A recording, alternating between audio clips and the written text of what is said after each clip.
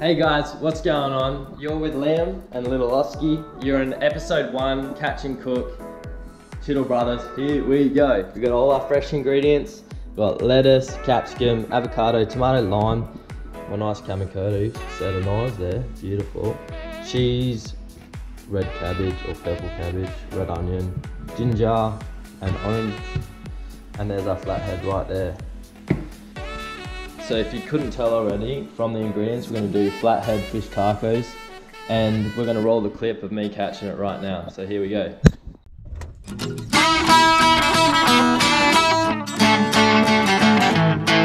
How you going?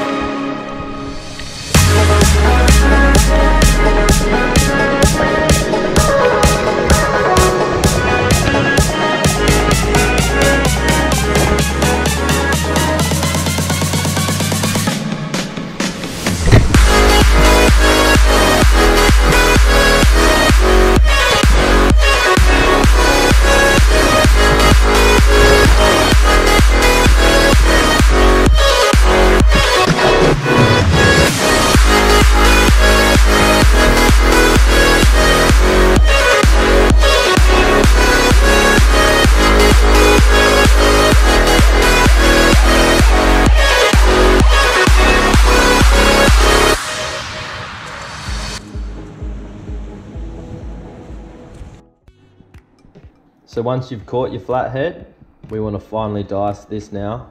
So I'll do that.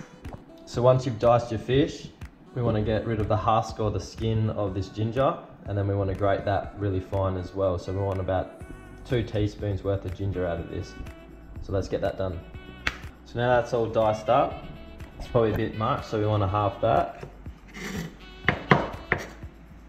And we'll save that for later, another time. So we need a bit of this bad boy, cayenne pepper, ginger. Well, we'll get that out of the way now. See ya. Oh, a little break. Next tips, once we've got all that ready, we'll get the board out of the way because we need a new board. Once you've got the new board, get the cabbage ready, peel that nice dry bit off because that's going to be, got ginger all over the camera now. Alright, and then now I'm just going to finely slice this into long strips. And we're going to get our bowl. Clean bowl. Oh, a bit of Oski here I think in there. From the little fella. Alright, what do you do? Alright, we'll change knives. So we want to go to a big chopper doppler. So once you've got your cabbage all stripped up, you want to grab a bowl. You want to dump all that in there. Well, that's a lot. Then and grab some white vinegar and then smash that in there. So go until it kind of touches the bottom layer of it. That's heaps. So we'll add our sugar, just about a tablespoon or thereabouts. I don't like to use too much, so chuck that in. Then we'll go with our salt. So we'll add our salt, about half a tablespoon again. Smash that in. And then just a few generous amounts of cracked pepper.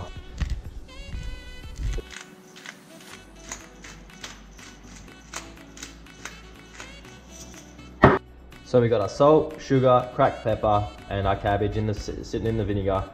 So we're gonna give that a quick stir. So while you're giving that a quick stir, you want to do about a stir every 5 minutes while you're doing in between the cooking, getting all the cabbage with the same sort of flavour, texture. You can see that the vinegar started to absorb the cabbage colour as well. So that's what you want. And you still get that nice crunch of cabbage in your taco. So we'll chuck that in the fridge now. Alright, so now onto our salsa. We're going to start with the tomatoes, so I'll get them chopped up right now. So once that tomato's all chopped up, diced up, we want to chuck it in the bowl, and then we want to work onto our capsicum and then red onion. So that's done. We'll chuck that in the bowl as well, and then we'll move on to our red onion, and then I'll show you a quick tip how to cut a red onion real fast, neatly diced and really easy to handle. Alright, so first thing, you just want to chop it straight in half. Then you want to lay it like this, and then you want to do long slices all the way to the butt, or where the root of the onion would be, without cutting all the way through. You want to maintain about 2 or 3 mils between each slice. Also works really good for brown onions, so it stops the crying reaction by keeping the root or the butt intact of the onion. Once you've got all those slices, as you can see, without cutting the base, you want to keep that together, and then you want to work sideways now. And look how beautiful that comes out, guys. Looks awesome. And then once you start getting to the top, hard to grip, flip it over, still got that diced area to work on. And then you can just get close to the end. Chopping boards moving all over the shop. There you go. All finely diced, that will break up. Nice sized pieces. Perfect for our chunky salsa anyway. Alright, have a look at that. I'll get this one done. That's all chopped up. We're going to chuck that in the bowl as well with all the tomato and capsicum. Then we're going to microwave our orange, because that helps get the juice out. That's going to be our flavour or dressing, I guess. And then we've got this sad looking parsley we're going to chuck in too. It is pretty sad looking. Anyways, I'm going to get into that. Don't want smashing big chunk of parsley as you're trying to enjoy a nice salsa. So you want that fine, nice fine little fresh kicks in there. That's what that's going to give you. That's perfect. That's what we want. Boom. Microwave. Boom. About 15 seconds, because, oh shit. Not a minute. Oh, stop. We'll go 30, we'll just time it. I forgot how to use it. And once that's done, we're going to smash it into the salsa, smash that in, mix it all up. We're going to add pink salt, pepper to flavour.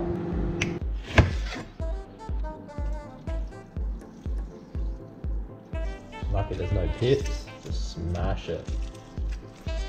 Yum, that looks amazing. Smells so good too. So we'll just add our salt and pepper to flavour, however you like it, however much you want. And we'll give this a stir with a fork, not my hands obviously.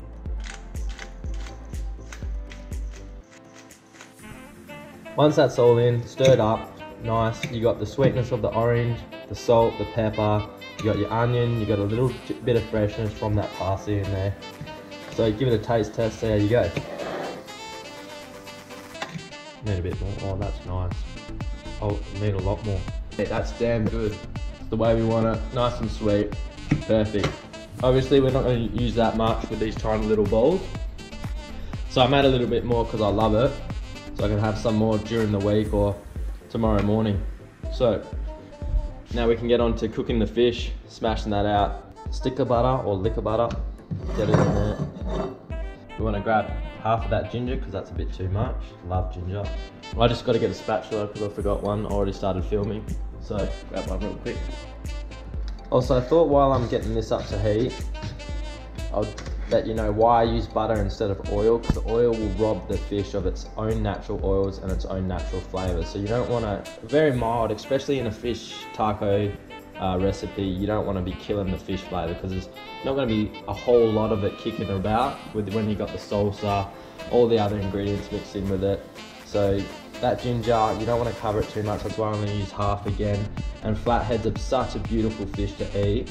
You really want to keep that flavour, so that's why I use butter and really light spices. Well, when I say that, ginger is actually pretty strong, so it's cayenne pepper, but they add a massive amount of taste and flavour that I just love in the fish taco, so that's why I'm doing it. Alright, that started to get a bit of heat into it, so we're ready for our flathead. Chuck that in, smash it in. And this works beautiful for most pelagics as well, this recipe. So your mackerel, your kingfish, even Chinaman, big cods like your spotted cod, spotted rock cod. So once our fish is starting to heat up, we're going to add our cayenne pepper. And this again is to your taste. I love it hot, so I'm smashing a lot on.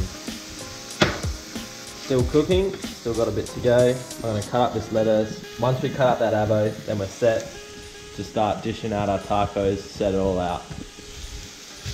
Beautiful. Smells so good. Alright, let's cut up this lettuce. That's all sliced up, ready to sort it out. That's all cooked. When you know it's cooked, it starts breaking up. I've turned the heat off now. It's all breaking up perfectly, still nice and soft. Just the way you want it. Don't want to overcook it, smells delicious. Now we're ready to serve.